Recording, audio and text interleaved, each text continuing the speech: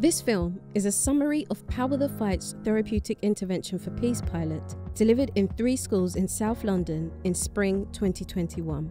Based on the recommendations of Power the Fight's 2020 report, the pilots aim to provide culturally competent services to improve young people's mental health and reduce their vulnerability to involvement in violence. 26 young people took part in the pilot. Some were learning at home because of lockdown, while others had places in school. At one school, Power the Fight's team were able to go in person. At the other 2, we worked online.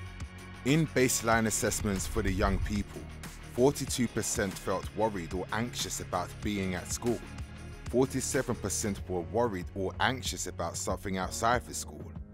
32% said they did not have someone to help them if they felt distressed, or were not sure they did. With a focus on co-production and co-design, the young people were asked to identify issues they would like to discuss. Those frequently identified were youth violence, friendships, social media, plans for leaving school, drugs and alcohol, intimate relationships and violence at home.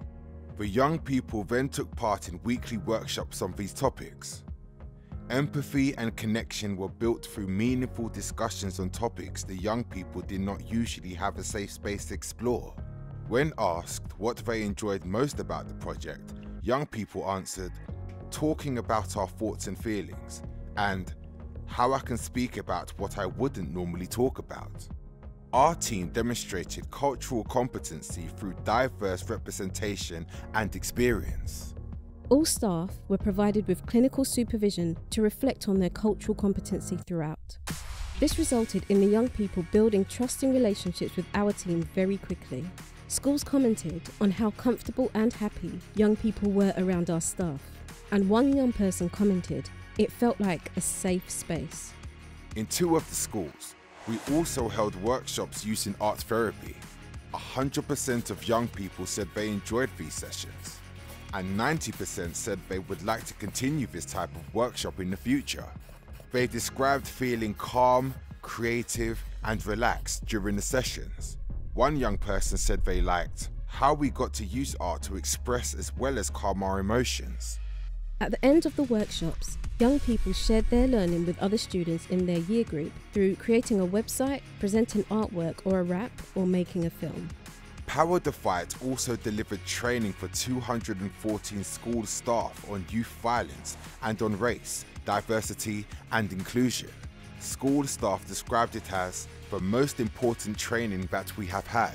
As a result of the training, schools said they would do more to recognise structural bias and inequalities, as well as increasing understanding of the cultures represented in their specific localities. We also provided one-to-one therapeutic support to 9 staff members.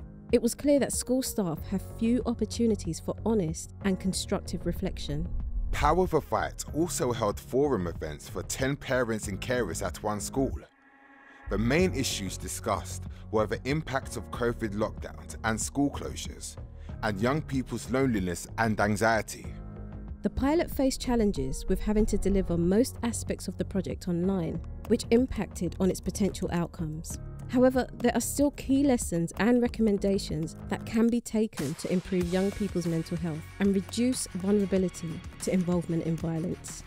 Young people have a broad variety of serious concerns around relationships, safety, and well-being.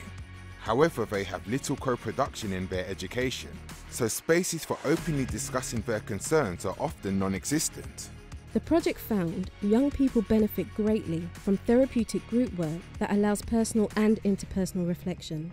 Innovative therapeutic approaches delivered by culturally competent practitioners can produce safe, calm, and transformative spaces where young people feel heard and understood.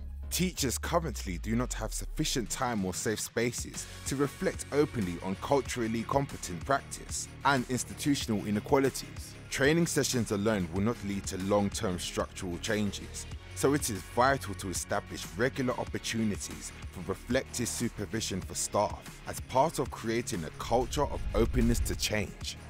Finally, culturally competent education requires awareness of the specific communities and cultures that are represented in each context. There is a clear need for staff to connect with parents and carers beyond academic issues to embed the school within its wider community.